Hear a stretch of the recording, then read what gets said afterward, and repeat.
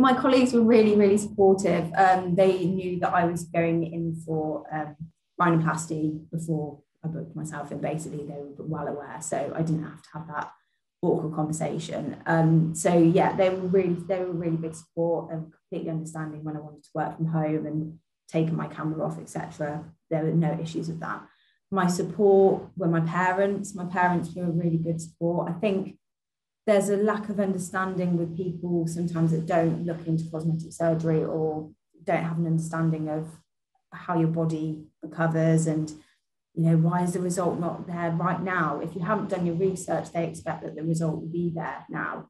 So I think anybody who's got an idea around kind of medical health, etc., has a better understanding of how your body needs to just fight and heal. So my parents probably weren't the best during that time. They were great to talk to me when I felt like I needed support. But a couple of my friends at uni were really good and a couple of them are like going into GPs and doctors. So they were well aware that, yeah, you're not going to look just like you are, straight away.